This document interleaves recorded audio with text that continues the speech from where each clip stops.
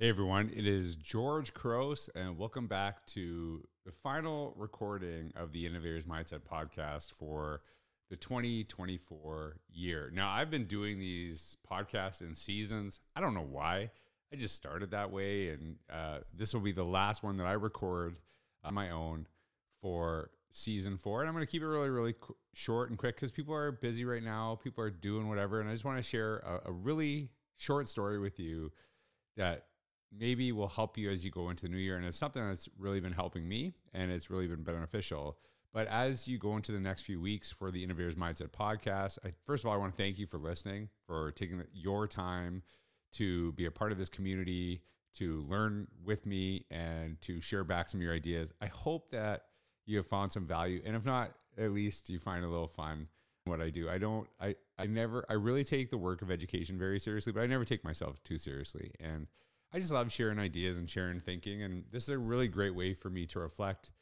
And weirdly enough, my hope is that when I share some of these stories, some of these ideas, I'm not looking for a ton of views or this podcast to go viral, but I hope one day my kids will have access to all of this stuff and they'll be able to learn from their dad.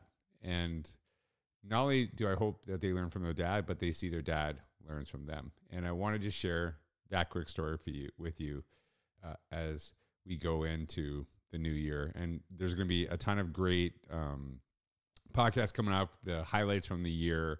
But this is the last one I'm going to record on my own. And then we're going to have some new stuff coming up in 2024. I can't believe how quickly this year has gone. And the story I want to share with you was I had a friend over just the other day. He's a really big guy. He's a guy I grew up with, very gentle giant, a very nice man. Love the guy. And the Christmas tree was up in the house. And my daughter, Georgia, wanted to actually put up a star on top of the tree. And she's the middle child. My oldest daughter, Kallea, oldest child, she's done it for several years. So I asked my friend, can you lift my daughter up? Because he's way taller than I am. And I'm 6'4". He's way bigger than me. And I just ran a long race. And I was just like, she's having such a good time with this guy. He can help her. So he lifts her up, puts the star on the tree. And I watched my daughter, Kallea, and she was so upset because she said, I wanted to. But there's only one opportunity for this to actually happen. I said, well, Kallea, you actually have the opportunity to do things George doesn't get to do. And so we're going to give this one to Georgia. And she was kind of mad. She was upset. And she probably about it, but she listens to me. And she just kind of let it go and moved on. And so that happened. She was a little bit upset. And then my friend and I were watching something on the TV, some sports, literally 3, 4, 5 minutes later. And I watched my daughter, Kallea, while we were watching sports. She was dancing. And I don't know what she was dancing to. She was just dancing. And she was just having a good old time. She was happy and she was smiling. And I said to her, Kallea, come here.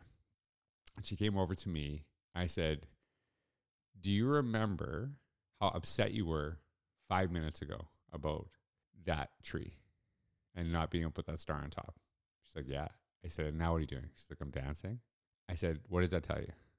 And she's like, I don't know, because she's 7. So I said, it tells you that sometimes the things that get you really upset, 5 minutes later, they won't even matter to you. They won't even bother you. So sometimes when you're bothered by something, just think about it.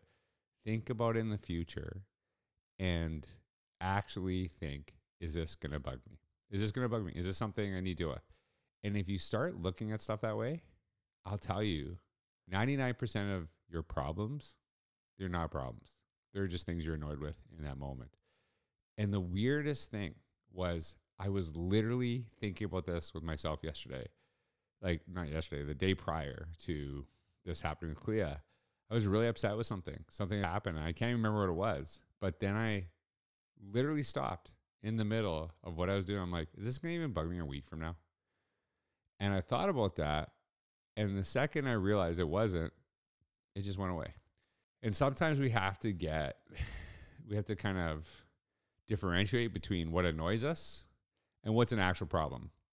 Now, there are some things that, yeah, this is happening right now, and a year from now, this is going to bug me still. And if it does, then you got to figure out what you're going to do. You got to figure out what you're going to do about that. But sometimes when we just don't get the little things that we want in our life, the little moments, things like that, just stop for a moment and ask yourself, is this going to bug me a week from now? Is this going to bug me 5 minutes from now? Am I going to be so upset about this in the moment? And then 5 minutes later, I'm going to be dancing because I really don't care. And I've started to do this, and I feel like a weight has been lifted off my shoulders. And it was interesting because I saw it in my daughter, and I saw her doing that. And instead of just letting it go, I wanted to pull her aside and commend her for just letting it go and moving on. And when I say to you, I hope that my kids see this, it's not only because I got to share that little lesson, but Kallea was living what I was trying to learn. And it was just reemphasized. And as you go into this new year, as you go into the end of this year, and maybe you're going with your family, you're going to have breaks and stuff like that, some of these little things that happen with our families over this time, they might annoy us. And then just ask yourself, is this something that's I'm going to care about a week from now? And sometimes we make big deals out of little things, and those little things really don't really mean that much. So I hope that I can be better recognizing that. I hope that me sharing that story of my kids will help you recognize that. But I just hope you have an amazing end of this year. But that's not up to me. It's up to you. And it's up to not just you in what happens to you, because things always happen to everybody. It's how you deal with it. And I feel that over the last few years, as I've gone through this podcast, as I've gone through my own growth, I've shared this. It's not like bad things haven't happened to me or things that I don't like have, opportunities I really wanted didn't just not happen. I just become better at dealing with it. I'm not perfect, but I'm getting better. And as I get better, it seems like more good stuff's happening. And maybe it's not because more good stuff is happening, but more stuff is happening that I'm seeing as good. And that takes your perspective. So I just want to share that with you all. I know it's a really short podcast, but I want you to hopefully you listen to this in a run, listen to this really simple, but I just hope I can share something with you that helps you with your day.